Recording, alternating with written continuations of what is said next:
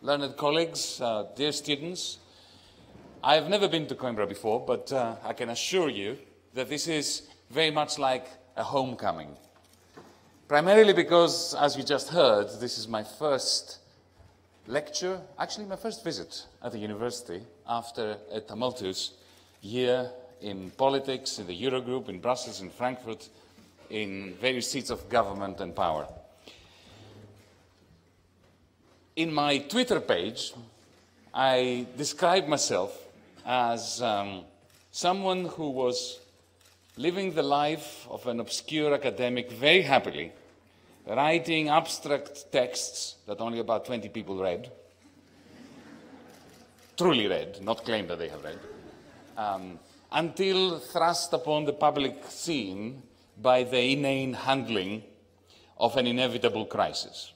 Of course, the crisis in question is the Eurozone.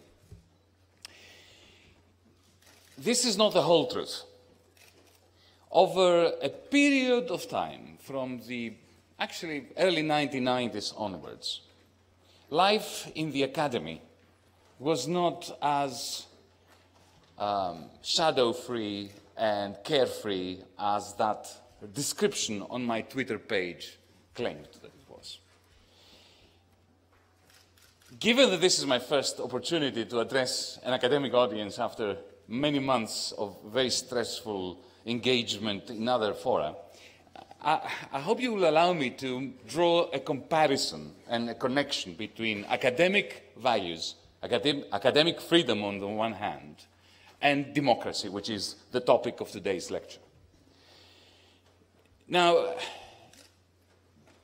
from the very beginning of my academic career, I believed very strongly that anyone who wanted to be dean of a school or head of department should be disqualified from that position.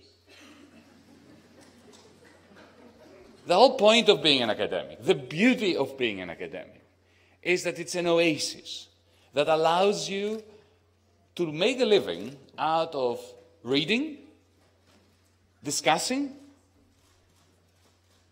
writing, teaching. Why would you want to be an administrator?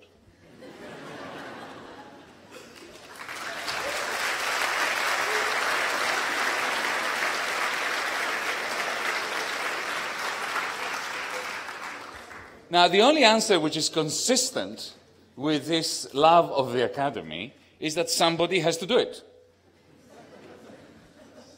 Which means that to be a good administrator and a good academic, you must be a reluctant administrator. It must be something you do as a sacrifice, a genuine act of public service which you don't enjoy doing except for the altruistic pleasures that you get from contributing to the community of scholarship in which you want to carry on existing. I believe that something similar should apply to politicians. I believe that anyone who really wants to be a government minister, especially finance minister, should be disqualified.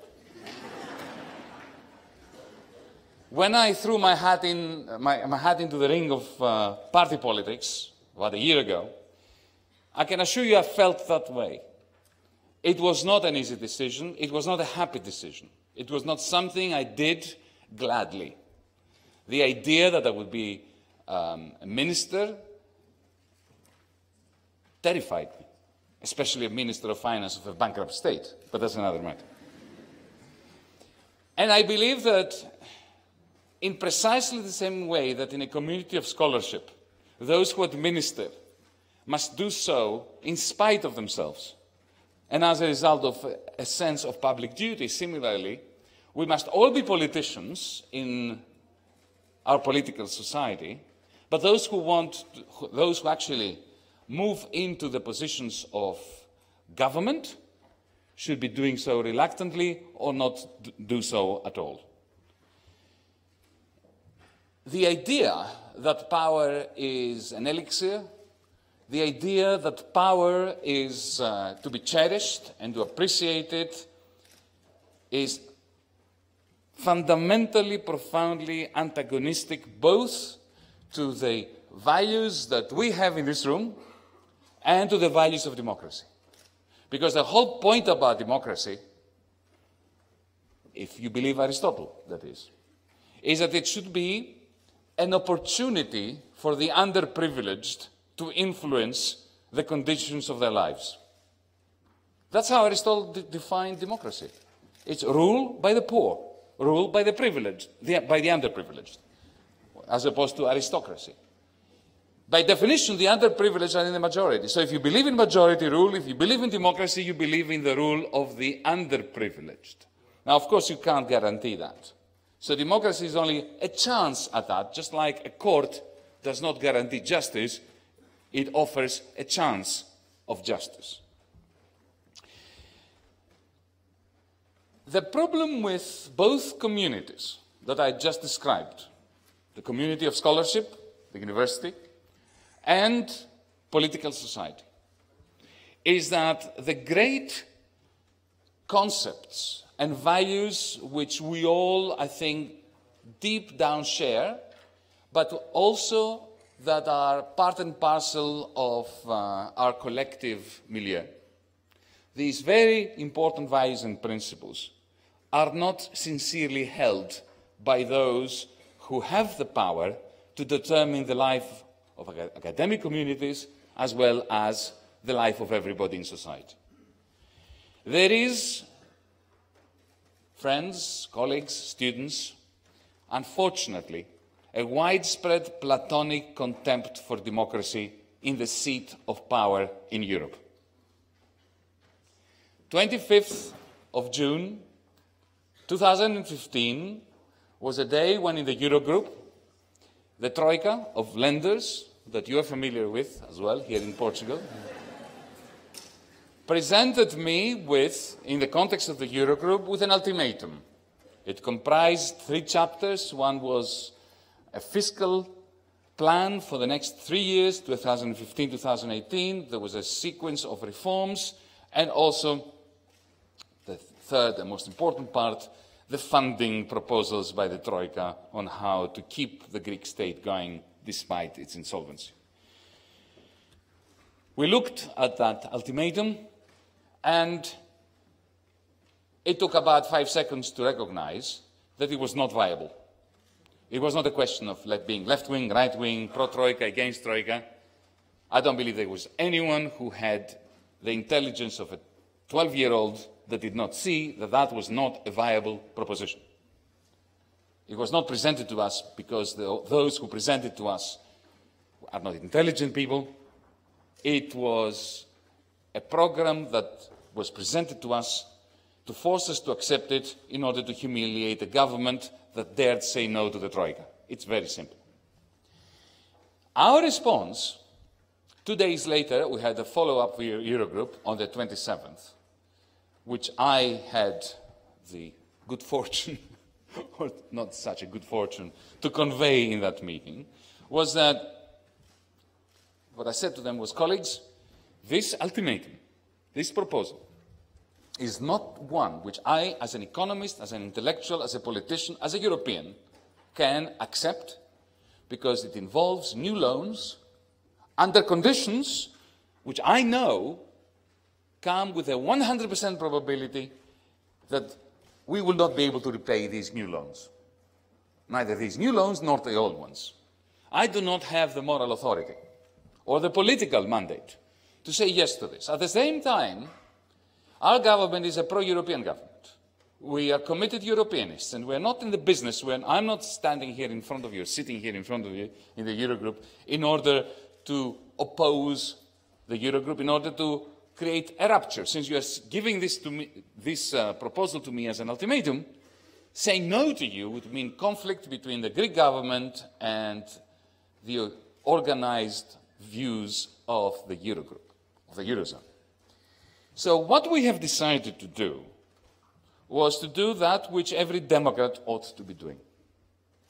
We are going to take your proposal to the Greek people. We are going to allow them to read it, and then a week from today, they will be invited to go to the polling stations and say yes or no to this proposal. And if they say yes to your proposal, we commit that somehow, we don't know exactly how, we will try to implement it. Because we are going to bow to the will of the people. If the Greek people say no, we'll come back to you and we will expect a fresh round of negotiations. Now, what happened immediately after I said that is of great importance to all of us. A number of the finance ministers who were sitting around that table, I can't believe that you are going to put in front of the Greek public such a complicated document and expect them to have the intelligence to answer with a yes or a no. I nearly had a stroke. I said to him, for at least a century, Europe has achieved something called democracy. The very weird and radical idea that complicated decisions of government, of politics, of finance, of economics, of social policy are put to the people on the basis of a one person, one vote. Whether you're rich or poor, educated or completely illiterate, young or old, clever or idiotic, you get one vote, you cast it in a ballot box, and the sum of this exercise, the aggregation of these opinions, determines what society does. It's, as Winston Churchill said, it is a terrible system, but it is the best of all alternatives. In the Eurogroup, this principle was looked upon as scandalous.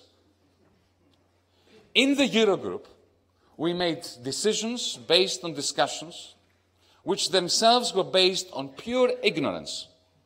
Do you know that we, the finance ministers, were never briefed about that which we were discussing? So when we were discussing Portugal, I didn't get any information on Portugal, except that which I read in the press, like you. When we were discussing Greece, the Portuguese finance minister received nothing, precisely nothing, in the form of reports, proposals, statistics from us. I was indeed banned, as the Minister of Finance of Greece, from communicating to the other finance ministers our proposals. I was told in no uncertain terms that it would be considered an act of bad faith to send by email to my colleagues our Greek government proposals. And the reason I was given was some legalism which I still have not managed to wrap my mind around, that if I do that, then several finance ministers will have to table these proposals to their parliament, and then all hell will break loose. All hell will break loose? Why? Remember the Republic? He was a committed anti-democrat who believed, like the Eurogroup believes, that the people out there do not have what it takes to make important decisions of state. So all this talk about democracy is a smokescreen for a platonic contempt for democracy. But it's not just that. Let me go back to the university setting just for a second. Academic freedom, which is the essence of inquiry, of research. Let's not forget that science emerged on the basis of an anti-establishment energy. The idea, if you walk into the Royal Society in London, the first scientific society of note, what it says on top of the gate is, on no one's word. That is, we don't care who you are and what you think. You may be the Pope, you may be the King of England, you may be a renowned scientist. We're not taking your word for it. We are going to inquire into it. We are going to do research. We're going to take your theories and working hypotheses to the laboratory. We're going to put them to the test. And we are going to keep torturing these hypotheses of yours until it confesses. This is what science is all about. Now, this academic freedom is synonymous in law and in politics. After Adam Smith, David Ricardo. After David Ricardo, John Stuart Mill, Karl Marx. What did these great thinkers have in common? What they had in common was they didn't give a damn about university authorities.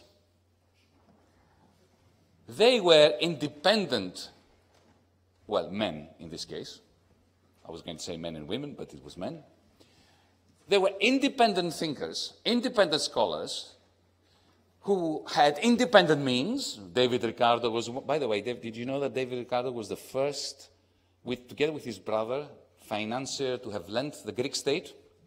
Because the Greek state acquired the debt before it came into being. During the revolution, we took a huge loan, so we were bankrupt before we created our state. We have a long history. And David Ricardo was one of the lenders. Yeah? But David Ricardo, who wrote his Principles of Political Economy and who was a great inspiration for all the other economists that followed, including Karl Marx, he was a free man. He wrote that which he thought reflected the truth. He went against his own social class. He was a landowner.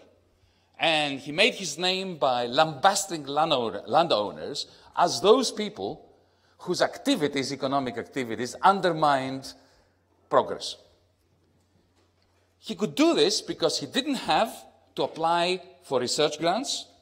He did not have to go through the hoops of promotions.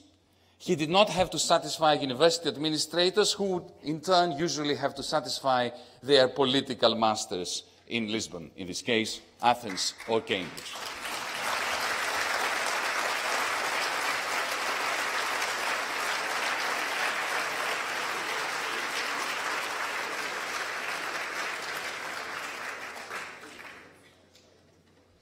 So when I was your age and very keen to stay within the university as an academic, I saw the university, as I think we all see it, an oasis from the marketplace.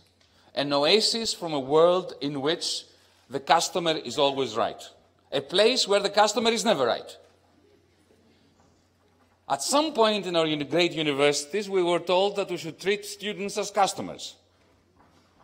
Well, that's the end of the university. The customer is always right.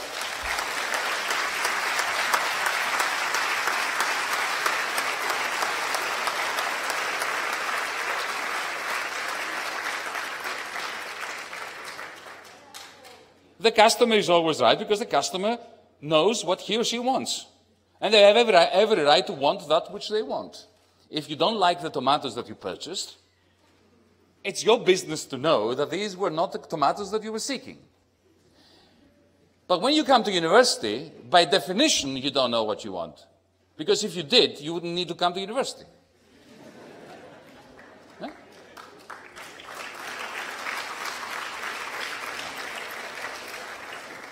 So the moment we are forced by administration, by the Ministry of Education, by the exigencies and impositions of quantification, the moment we are asked to treat students as customers, we're effectively being asked to serve their prejudices. But our job is to liberate students from their prejudices, which means to confront them, which means to ask them to read things they do not want to read, which means that examining them on topics that they do not want to be examined on, which means effectively to convey to them that which Ludwig Wittgenstein so succinctly described as the true liberty, which can only come through constraints. In economics, those of you who have suffered economics, let me just refer to the first chapter of the first book that any economic student ever reads. It doesn't matter who wrote it, it's the same. It defines the object of study. It says, especially if it's microeconomics, economics is a study of the efficient allocation of scarce resources between competing means. That's what we economists do. We take the obvious and we narrate it in non-obvious terms because we understand the power of monopoly. And then the next stage is to say that we, like all scientific discourses, like Euclid, you begin with assumptions, with your axioms. Our axiom is going to be that since our object of study will be individuals and their economic decisions, We are going to assume that individuals are rational agents who make choices within their constraints in order to maximize something that is called utility. Yeah? This is how economists begin. And then, in departmental board meetings, they also like to protest that it's a real science because it doesn't need the rest of the social sciences, because it's a mathematical science. They tell their students that rationality is defined as the efficiency with which one maximizes one's utility, which is the most charged philosophical hypothesis I can ever imagine. And then they tell them that there's no philosophy in economics, which is, of course, the worst kind of philosophy. Because in order to argue that there's no philosophy in economics, you need to have a philosophical argument. And if you deny that you need it, then you don't have it, so you end up with bad philosophy, bad economics, and terrible mathematics.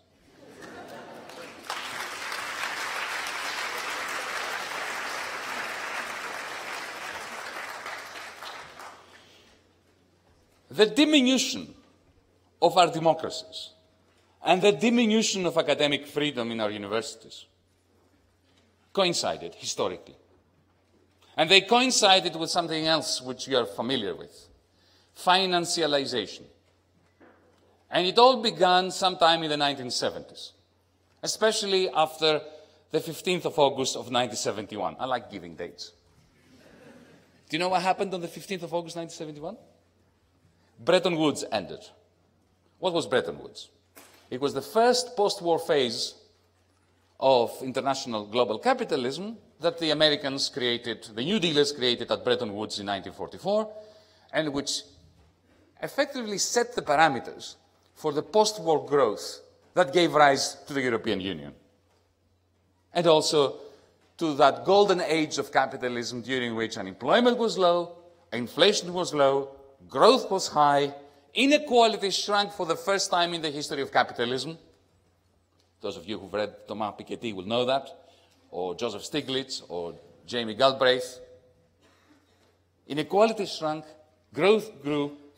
People could imagine that the future would always be better than the past. Today, the future is not what it used to be. In 1971, that first global design put in place by the New Dealers collapsed. During that Bretton Woods period, between 1944 and 1971, bankers lived a rather frugal life.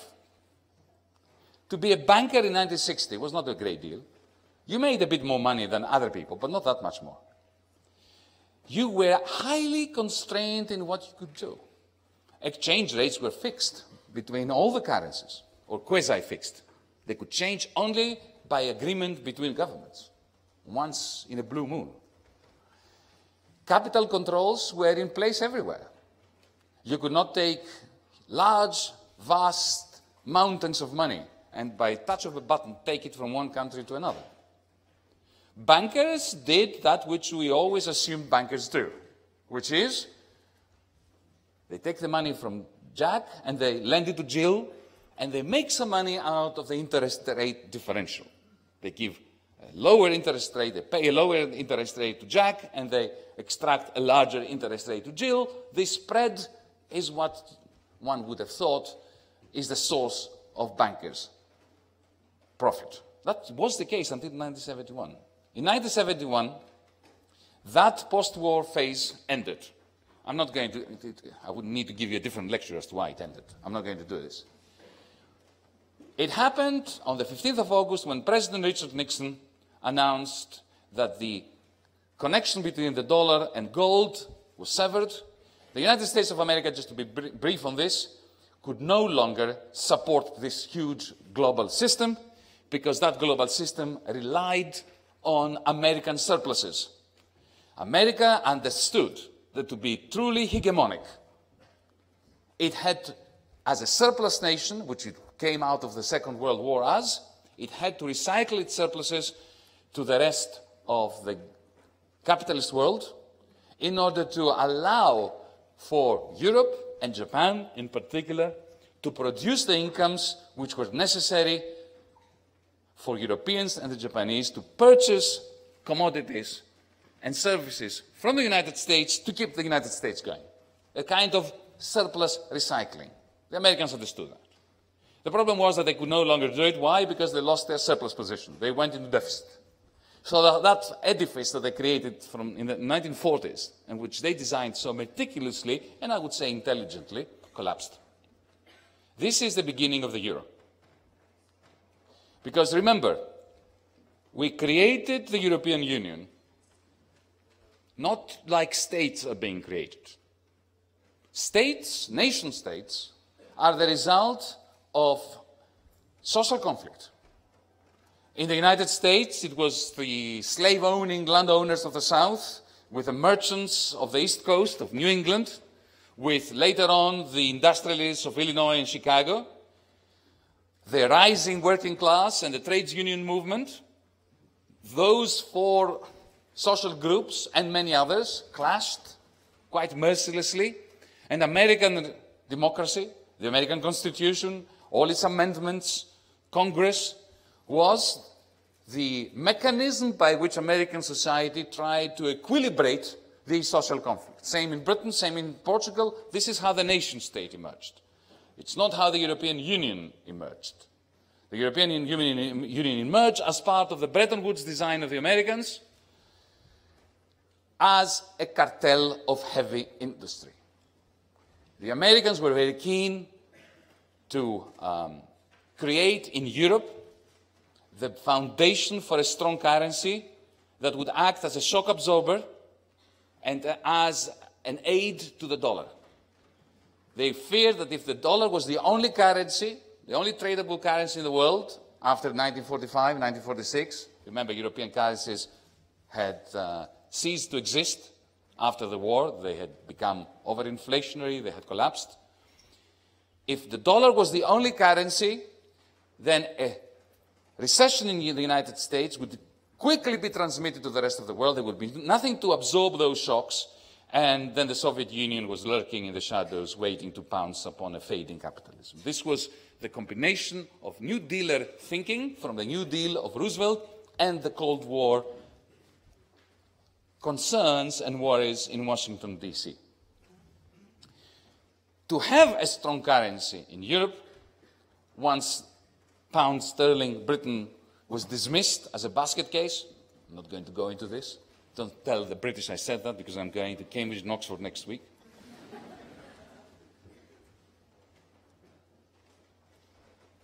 Inquiries in the Senate led to a simple conclusion by 1946 that it had to be the Deutschmark.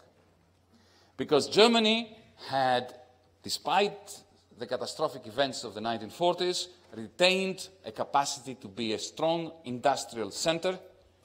A currency, a strong currency, requires a strong industrial center. And it was a question of how to convince the French in particular to go into a kind of alliance with Germany in order to recreate a Europe that would stabilize the dollar zone in the context of a global design that the Americans thought was essential to prevent the return of the Great Depression. And they were quite right, the Americans. So what happened in Europe was, to cut a long, very long story, as short as I can, Brussels became the town where a bureaucracy was created to administer a heavy industry cartel, a cartel involving German, Dutch, Belgian, French, and North Italian, initially coal and steel manufacturers, miners. Remember, the first name for the European Union was the European Community of Coal and Steel. Then the farmers, especially the French farmers, were co-opted with a common agricultural policy. Then the bankers were co-opted. So let me put it very simply. When you see the images of those buildings in Brussels where the European Union bureaucrats are making decisions on behalf of all of us, remember, they are there to administer a heavy industry cartel which was later financialized, especially after 1971 and the end of the common currency, which was effectively the dollar until 1971. Now, when you are administering a cartel, think of OPEC. The great worry is the instability of any cartel. If you allow for price competition amongst the members of the cartel, it's very easy for that cartel to just fragment. This is why it was important that the exchange rate between Belgium, Holland, France, Germany was stable.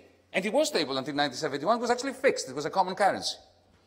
But when the Americans blew up that common currency, the Bretton Woods system, because they could no longer sustain it, and it was a question of them not sinking along with it as they were falling into deficit, suddenly the Deutsche Mark and the French Mark started deviating from one another. The Italian lira was following the United States dollar, and the Dutch Gilda was following the Deutsche Mark. So effectively that cartel, which was the European Union, started being pulled apart. It was being torn apart by these divergent exchange rates from the first day. Maybe you've heard of the Werner Report, 1970, the Snake, 1972, the European monetary system that Helmut Schmidt, Chancellor Helmut Schmidt and President Valéry Giscard d'Estaing signed in 1978. Europe immediately tried to graft on top of the cartel a common currency. And all these attempts to fix the exchange rates failed, and failed badly. And because they failed, they came to the conclusion that the only antidote to this failure was a common currency, a single currency, to replace all currencies with one. Now the problem is that if you do this, if you create a common currency, you end up with something like the gold standard of the 1920s, which was a common currency. A fixed exchange rate regime, putting together disparate economies, surplus economies and deficit economies. The moment you do that, what happens instantly the moment you do that, and the moment people believe that this is a system that's here to stay, a tsunami of money flows initially from the surplus countries and goes to the deficit countries. Now, why does this happen? When one country, let's say Germany, for example, has a massive trade surplus vis-à-vis, let's use another example, it could be Portugal, let's say it's Greece. I have a connection with that place. When you bind together their currencies, for every Mercedes-Benz that gets sold in Greece, there is the money that flows from Greece to a Frankfurt bank. The larger the surplus of Germany, the greater the lake of euros in the Frankfurt banks. The greater the lake of euros in the Frankfurt banks, the lower the price of money in Germany. The more you have of it, the lower the price. What's the price of money? It's the interest rate. So the interest rates in the surplus countries have a tendency to be depressed. In countries like Portugal and Greece, where the money is flooding out, to go to Germany to buy Mercedes-Benz and Volkswagens. Oops, I shouldn't have used that word. In places like Portugal and Greece, in the deficit countries, what happens is interest rates tend to rise because there is a shortage of capital, a shortage of money. Now, if you're a banker in Frankfurt, what do? If you have all this money sitting there, you need to lend it out, because there is no curse worse for a banker than to have money that is not being lent out. But if you lend it out in Germany, the interest rate is very low. But if you lend it in Portugal, or in Greece, or in Spain, or in Ireland, in the periphery, then the spread is great. It doesn't matter where you lend it, you just want to lend it. You lend it to other banks, you lend it to governments, like in Greece, you just lend it, you just want to get rid of it. Yeah? So what I'm saying is this. The euro happened because our European Union, upon which we had invested all our hopes for a European democracy, and I still have my hopes on the European Union for a European democracy, and we should still keep these hopes. But we should be rational, we should use our academic curiosity and harsh judgment in order to pass judgment on the European Union that we now have. It began life as a cartel. And then we grafted upon it a currency that was never controlled by any democratically elected parliament. Because we have a parliament in Brussels, but only in name, not in reality. They have absolutely no authority over anything that's happening in Brussels or in Frankfurt, for that matter. It's a nice building, that's it. Yeah? What happens when you create a huge economy, a very advanced economy like the Eurozone, and its money is not subject to democratic checks and balances? You end up with a democratic deficit and with catastrophic economic policies. We've managed to create the only economy in the world where there is a central bank without a government behind it, and governments without a central bank behind them. This has never happened anywhere in the world.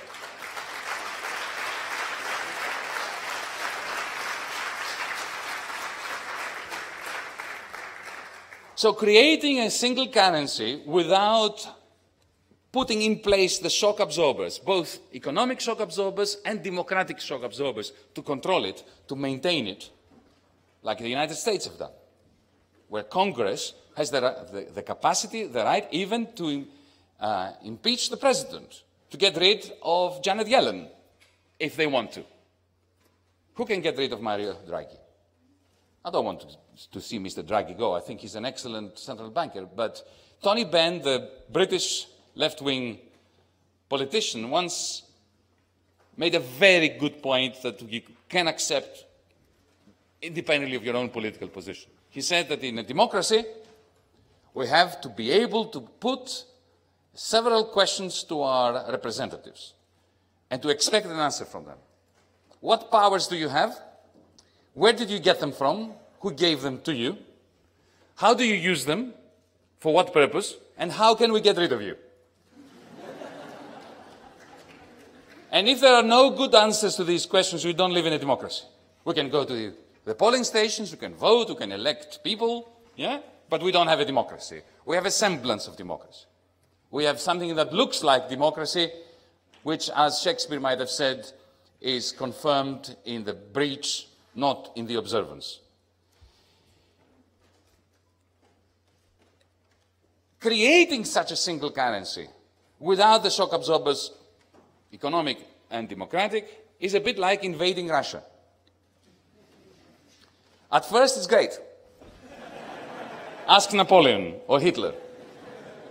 Very rapid progress. Eventually, the winter comes. And those Russians. And they take their toll. And it all ends with blood on the snow. That's the Eurozone. 2000, we created the Eurozone. And it was splendid. The tsunami of money was flooding Portugal, Spain, Greece, Ireland from the banks of Frankfurt. A lot of it was going through the banks of Paris, BNP Paribas, and so on. And it was coming to us in a variety of forms. In the case of Greece, we created a wonderful Olympic Games 2004. We still have these white elephants sitting there doing nothing. Corruption flourishes in places like Greece.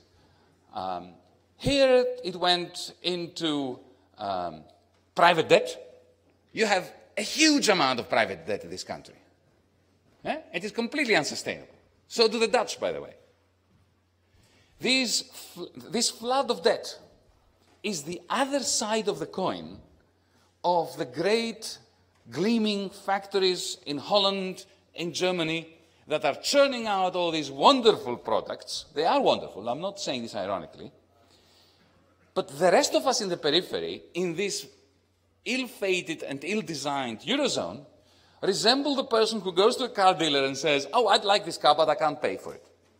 And then they leave the forecourt of the dealer with two things, the car and the loan. That's the periphery of Europe.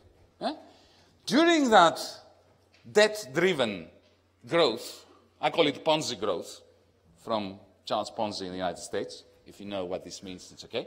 If not, it's okay again. This Ponzi growth, pyramidic growth, eventually runs out of puff. In 2008, just like in 1929, Wall Street collapsed for similar reasons, but the United States had the shock absorbers. We didn't in Europe. This is why the United States has been recovering for a while, and we are not recovering. We claim we're recovering. You know, our governments claim that Portugal, Greece, and last year Greece was on the verge of a turnaround, that you are growing now, that Spain is doing well. It's sad. It's very sad. There is no growth in Europe. We have deflation. We have a slow-burning recession. We never managed to extricate ourselves from the great crash of 2008, 9, 10. We have investment that is the lowest in the world. We have young peoples of the universe taking away their skills and depleting the human stock of our countries. And our leaders have the audacity to celebrate the turnaround. What turnaround? The rest of the world is looking at Europe and they're laughing their heads off, except they're crying because they know that our inability to recover is impeding their ability to recover too. Where can we have these discussions? Where can we discuss the essence of our problems? Because what I just described is your problem here in Portugal, it's our problem in Greece, it's Germany's problem. It is the problem of millions of working poor Germans who for years have been seeing their standards of living crash while the government is giving billions to our governments. And they don't understand why this is going on, except they start hating the Portuguese and hating the Greeks. And then the Greek workers and the Portuguese workers hate the German workers, which is a repetition of the 1930s all over again. We are moving to a postmodern 1930s because our currency is fragmenting the way the common currency of the 1920s and 30s was fragmenting. Now, where can we have this conversation? You cannot have this conversation in your national parliament in Lisbon. You can have it, but it's irrelevant. Because your national parliament in Lisbon has no sovereignty anymore. Our parliament in Greece has no sovereignty anymore. What we've done with this creation of a cartel and then the grafting of a currency on top of it is we have sent our sovereignty as a body politic to Brussels. But in Brussels, that sovereignty fell into a black hole because the European Parliament there is not equipped to take our national sovereignty and convert it into a pan-European federal sovereignty. It is a parliament which cannot initiate legislation. It cannot say to those who make decisions, you're fired. It is simply there in order to legitimize an illegitimate state of affairs at the heart of Europe.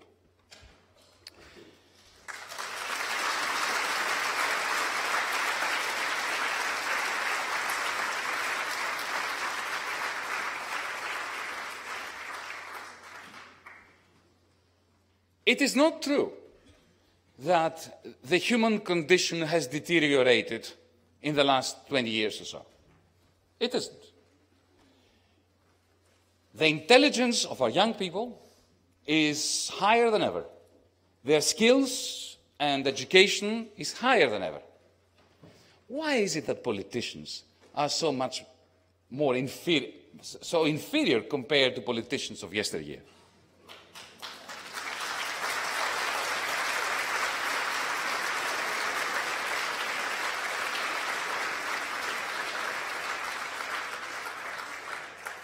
I submit to you that the reason has nothing to do with the DNA of politicians. It's got nothing to do with a diminution of the human stock that finds itself expressed in Parliament, in government, in Brussels, and so on and so forth. Ask yourself a very simple question. If you were a politician in 1960, 1970, would you have more or less power than you would today? The answer is clear. You would have a lot more power. You could use it badly, as Salazar did, or you could use it well, as some other leaders did, as Willy Brandt did, the Chancellor of Germany, for instance. Bruno Kreisky, the Chancellor of Austria, going to Britain. Harold Wilson in the 1960s. brought about a revival of the Labour Party, of the idea of combining democracy with investment in technology and so on and so forth. But these people today would probably never enter politics. And they wouldn't enter politics because politics is very boring now. You never get your hands on the levers that allow you to do things. All you need to be a good politician these days, and I'm very glad I'm not a good politician, is a capacity to repeat the mantra.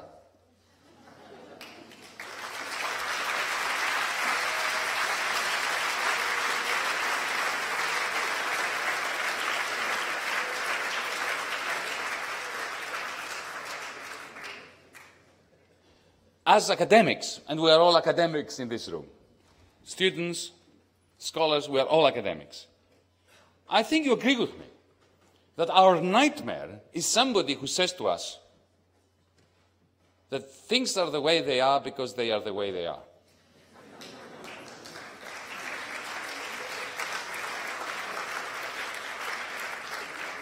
Go to Brussels. This is the mantra. I was trying to have a sensible conversation about the rules regarding primary surpluses. I'm not going to tell you what primary surpluses are, it doesn't matter. And I was trying to make a rational case, an academic case if you want, an economic case. I had the audacity to speak economics in the Eurogroup. And I was looked upon as a strange animal, a dangerous communist. And indeed, some of my colleagues came out and said that I was so rude because I lectured them on economics. You know what they were saying to me? But these are the rules. I said, no, I know these are the rules. But can we discuss the rules? No. Why can't we discuss the rules? Because they are the rules.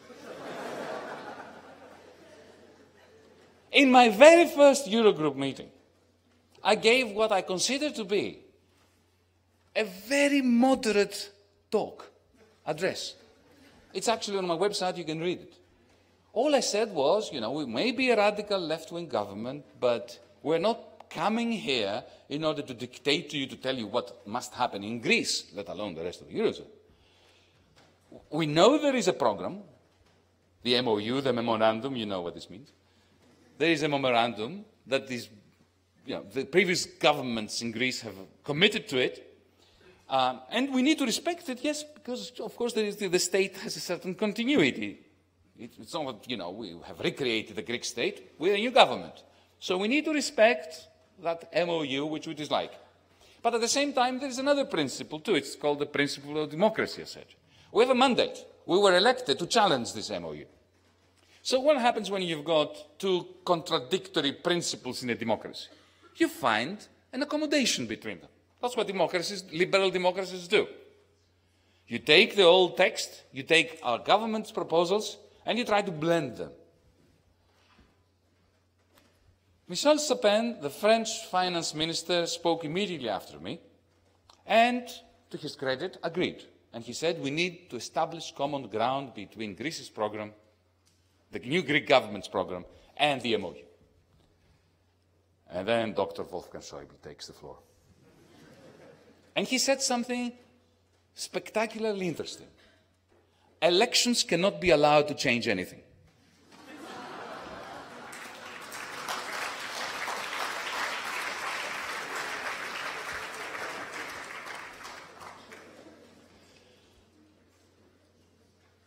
The combination of the complete radical absence of a discourse, of a discussion about the rules of the Eurozone, which we all know, I hope you agree with me. You don't have to be left-wing. You don't have to agree with me on anything else except for that. The rules we created in Maastricht were designed to fail. They could never work in the same way that the gold standard did not work in the 1920s and 30s and started fragmenting. It was a bit like, let me use another allegory that I like, it's like a fine riverboat with which you try to cross the Atlantic from here and go to the United States. If the weather is good, it's beautiful. The first storm and it starts sinking. These are the rules of Maastricht and of the Eurozone. But there is no way we can have a discussion about it in Europe. In the United States, the 19th century, and the 20th century, and the 21st century. How did the United States evolve? It evolved through crisis, from crisis to crisis. Every time they had a crisis, a financial crisis, they had plenty, they created institutions for pulling the continent, pulling the United States closer together. 1929, Franklin Roosevelt responded with the creation of Social Security, with the creation of the FDIC, for effectively a banking union, not like the one we have here, a real one. And the result was that the United States, when we reached 2008, could weather that storm a lot better. In Europe, we had one crisis of the Eurozone. In 2008, it started, and it has been never-ending since then. And what have we done? A great deal of marketing. We have created a number of new rules and institutions. That sounds good, so we've responded.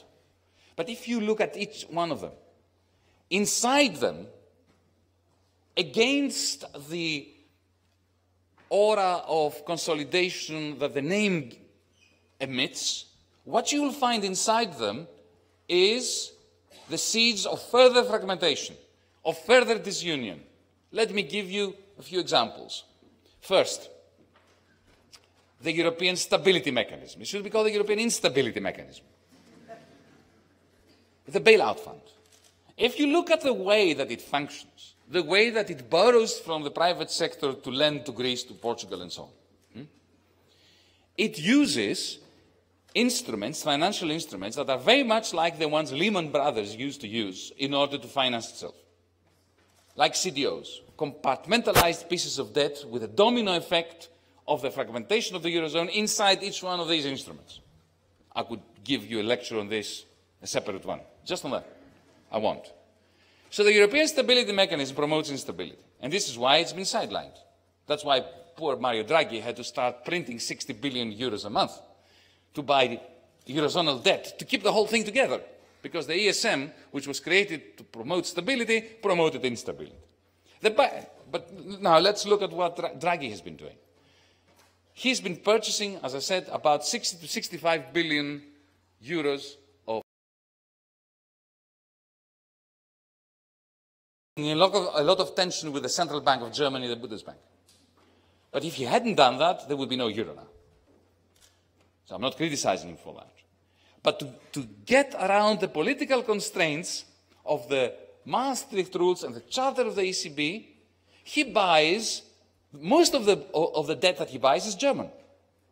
He buys bonds, German bonds. Because he's trying to do it in proportion to GDP in Germany so that he's not accused to be favoring Spain or Portugal. Eh? But Germany is damaged by that, because Germany has too low interest rates. Pension funds in Germany are apoplectic because interest rates are so low in Germany. So when Draghi is trying to save Portugal, and he's doing it, the only reason why you have not gone completely bankrupt in this country is because of QE, of what Draghi is doing. Yeah? He creates this problems in Germany. And that causes greater political tension between the periphery and Germans who see their pensions depleted because of what the ECB is doing.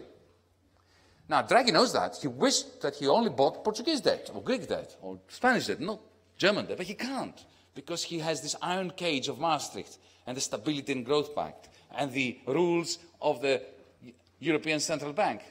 So that's another example. Banking union. We are supposed to have a banking union in Europe, right? Well, we don't. Let me put it this way. If I were to give you €1 million, let's say, hand over €1 million to you, where would you like it? In a Portuguese bank account or in a Frankfurt bank account? In America, that question makes no sense. And America doesn't care. Whether you put $1 million in a New York bank account or in an Arizona bank account or a Missouri bank account, it doesn't matter. They don't care. They would have it anyway. They're indifferent. Here, $1 million in a Portuguese bank is worth far less than $1 million in a German bank. Why? Because the banking union we have says that if a bank goes under, it has to be bailed out by the state. Well, your state cannot do it. So the deposits will have to be bailed in, which means everything above 100,000 euros is subject to a haircut a la Cyprus. So why would you want to keep your million euros in a Portuguese bank account? So we have not created a banking union. We call it a banking union by which to describe an official banking disunion. I could carry on and on and on. Let me say that I will leave the discussion of what needs to be done for the discussion. And I will wrap it up because these monologues are fine for me, but you'll be benefiting a lot more if you get a chance to ask me questions. What we need, dear students, dear colleagues in Europe, is a new model of politics. The one lesson I learned in the last year is that the traditional model, where we have a national party, we get elected in the national parliament, and then we try to forge some kind of alliance in Brussels, doesn't work for this Europe. We have common European problems. We Greeks, you Portuguese, the Germans, the French, we have common European problems.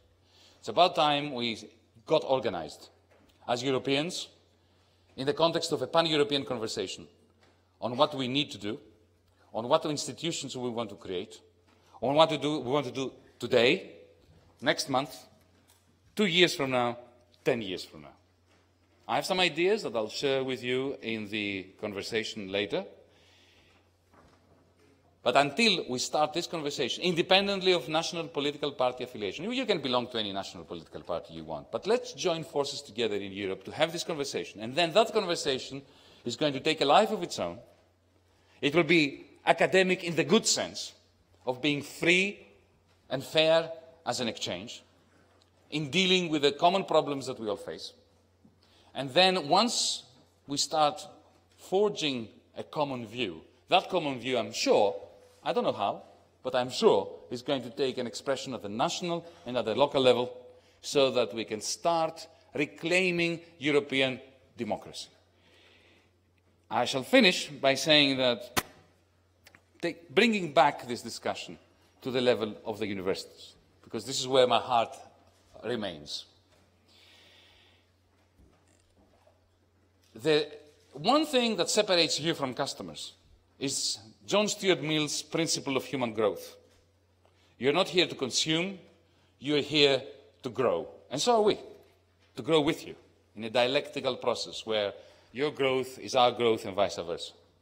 This principle of human growth is inimical to the idea of consumer sovereignty.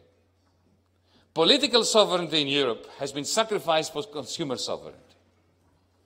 Europeans have been bribed with more goodies and more shopping malls for the loss of democratic sovereignty over the conditions and the processes that determine their lives. We need to bring this back. William Cowper once said that freedom has 1,000 charms that slaves who are contented will never know. Well, democratic sovereignty has 1,000,000 charms that Europeans, however contented as consumers, will never know. Thank you.